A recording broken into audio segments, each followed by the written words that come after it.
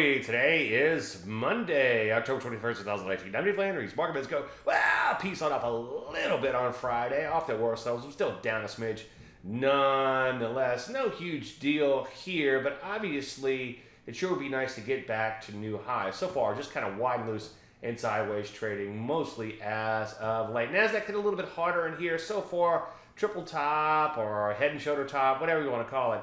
Top remains in place here, but obviously not too far away from all-time highs. A few big up days would put us back there, but obviously you still have to get there. Rusty, bit of a disappointment too, stalling out in its retrace rally.